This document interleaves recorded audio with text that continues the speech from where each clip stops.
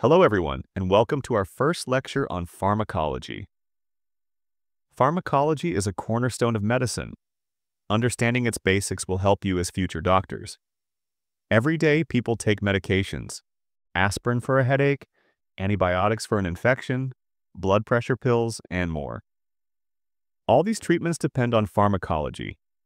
It is the science that helps us develop safe, effective drugs and understand how to use them properly.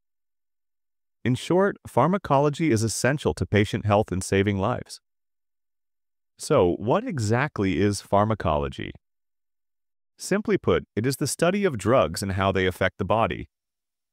A drug can be any chemical that impacts the body, from painkillers to cancer therapies or even natural compounds from plants. We usually break pharmacology into two big parts: pharmacokinetics and pharmacodynamics. Pharmacokinetics is what the body does to the drug. For example, imagine you swallow an aspirin pill. Pharmacokinetics tracks its journey. It dissolves in your stomach, enters your bloodstream, travels to organs, gets broken down by the liver, and finally leaves your body in urine. These processes, called absorption, distribution, metabolism, and excretion, make up pharmacokinetics. Pharmacodynamics is what the drug does to the body. Once a drug reaches its target, pharmacodynamics explains its effect. For example, paracetamol, acetaminophen, lowers fever by acting in your brain. That's a pharmacodynamic effect. Or consider an asthma inhaler. Pharmacodynamics covers how its medicine relaxes airway muscles so you can breathe easier. In short, pharmacodynamics deals with how drugs produce effects in the body. Pharmacology has many subfields that you'll encounter. Clinical pharmacology is the pharmacology at the bedside. It studies how drugs work in real patients, determining safe doses and interactions. Toxicology is the study of poisons and overdoses.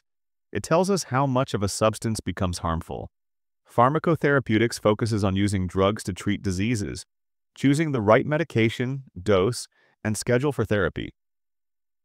Pharmacognosy studies medicines from natural sources such as plants, microbes, and animals.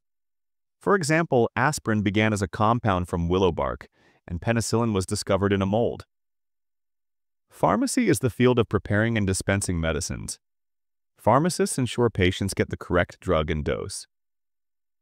Let's quickly look at history. Humans have used drugs for thousands of years. Ancient Egyptians, Greeks, and Chinese used herbal remedies. Hippocrates, around 400 BCE, wrote about using willow bark for pain relief. That bark contained a precursor to aspirin. In the 19th century, pharmacology became a formal science. Chemists isolated active ingredients from plants.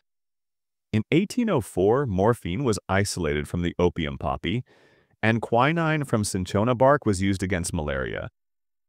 These discoveries meant doctors could give standard doses of pure compounds instead of crude herbs. The 20th century brought major breakthroughs. In 1928, Alexander Fleming discovered penicillin, ushering in the antibiotic era. By mid-20th century, vaccines and insulin for diabetes had been developed, saving countless lives. Today, pharmacology continues with biotechnology and precision medicine.